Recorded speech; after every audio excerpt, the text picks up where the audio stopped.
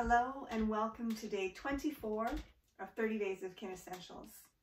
We're into our fourth week and our theme this week is blissful integration. Today's move is the side kick series, and side kick series adds on to a move that we learned back in week 1 called leg decompression. In leg decompression, we were concerning ourselves with the experience of that centermost line through our leg or through our spine or through our arm. We call that the fifth line in gyrotonic. And with the leg decompression exercise, we are decompressing through the hip joint, knee joint, ankle joint, opening through all the spaces and joints of the foot. And then we cross over into the figure four, so we maintain all the space we've made, and we're just deepening the sense of opening and stretch through the hip, through the knee, through the ankle. And we have this kind of whole buoyancy through the whole body.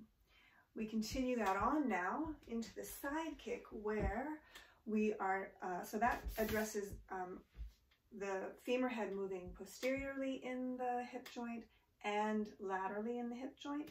And then when we go into the side kick, it addresses a third direction where the femur head has the opportunity to slightly move medially. And then we also want to have this feeling that the femur head is kind of being drawn out of the hip joint a little bit. Not out of, but we want to feel, basically it'll give us this sensation of shearing and length and elasticity all through this whole groin and adductor area, which is really challenging to address and get to. There's also the addition of the upper body into it and incorporated a beautiful sense of rhythm and buoyancy and flow. So it's just a lovely movement series. So let's go ahead and learn it. And we kind of were already in the process there a little bit. We've already learned the leg decompression. So we have this sense of elongation through the fifth line along the floor and then scooping off. Like a doorknob handle rotating inside the hip joint, we turn out as we bend the knee and cross over. We continue to feel a hollowing through the body as that body hovers over the figure four cross of the leg. As the leg elongates forward, we give opposition with a deepening back of the seed center. Now the femur head turns a little bit in the opposite direction as the leg is swiveling down into its place right beside you. Not behind, not in front, really truly beside you. Now get to know this divot, the side butt divot, which is your greater trochanter. We use that also as a reference point for proper placement. We want that to stay in line with the middle of your calf during this exercise. The angle, the possibility for a bend at the knee, we don't want there to be a super rigidity through that knee joint. It can actually congest more back up into us. And we want the sense more that the energy is flowing this way. So you can have just a sense that the knee has some buoyancy or openness. It doesn't have to bend a lot, or it can bend a lot if that accommodation is better for your body. Also, the sole of the foot is, we want the ankle joint to maintain its integrity. So you don't want the sole of your foot to kind of have an angle like this. You want it to, the pinky line will pick up slightly. Sorry, the angle of the camera doesn't catch that. So that you can really become aware of the continuousness of the leg energy. So if you imagine the energetic pathway coming in through the foot, up through the knee, the hip, kind of passing through the viscera, cresting around the outside of the rib cage here, and then we have the top arm, the kind of scooping in the armpit, and the body has this buoyancy in the side arch, and this free arm can place in that greater trochanter divot, giving that sense of like that's the center where this movement comes from. Yeah, so let's just do that on the other side. Scoop out through the fifth line of the leg, turn the doorknob handle and hover over the figure four cross. Scoop out again, and there's an ever so slight doorknob handle turn in the other direction as the leg swivels. Make sure that the foot stays, doesn't sickle at all.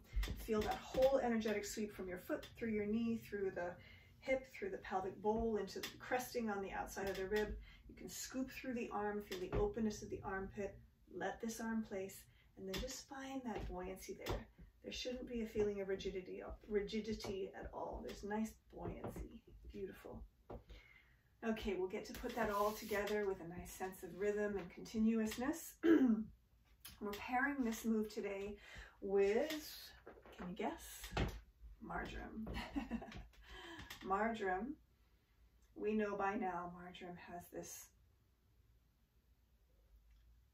beautiful, like natural, fresh, uplifting quality to it. So immediate. It just sort of infuses, comes into the nostrils and just lifts up.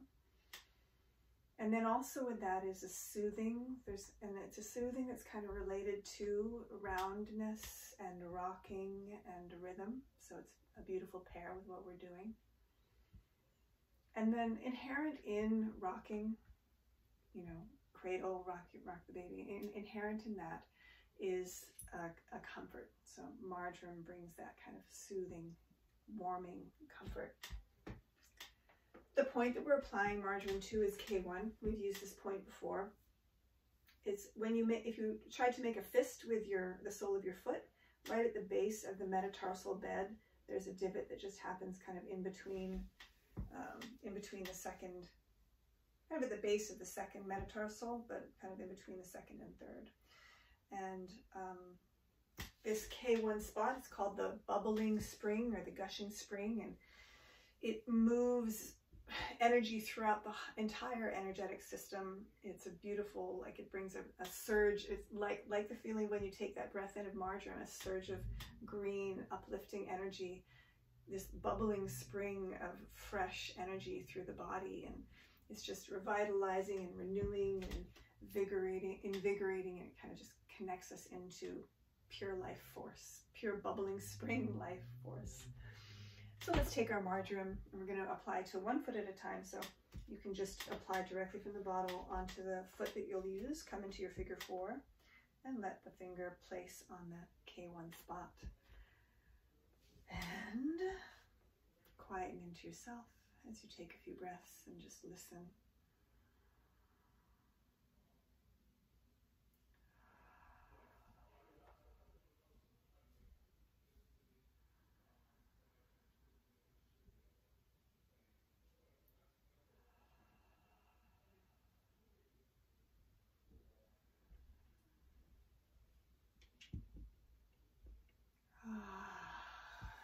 Take your bottle, place a drop on the other finger,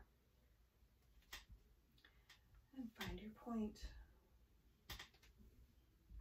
Settle back into that state of mind of listening and openness and receptivity.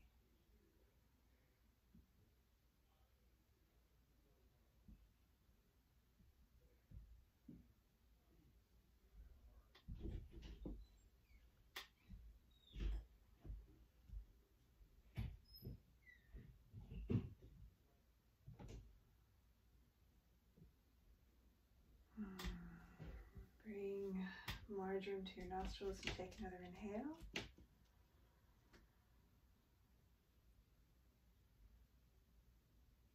And if you need to cap your bottle, go ahead. And we come into our uprightness and feel the energy from your seed center. Scoop the leg forward. Turn out, cross over, hover over the figure 4. As you reach forward through the leg, give opposition through the seed center. Carry the leg to one side simultaneous to the arm, reaching through its fullest circumference to come around and find that buoyant pulsation. 3, 2, 1. Through uprightness we go again. Inhale and exhale, scoop. And inhale, lengthen, suspend. And we pulse. 3, 2, 1.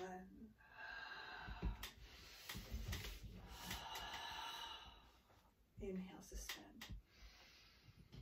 Exhale. Inhale, carry and suspend. Pulse for 3.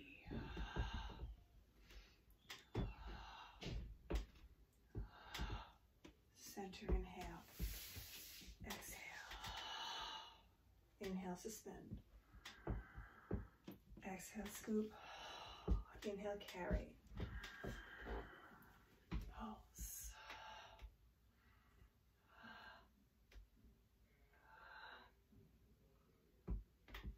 Upright.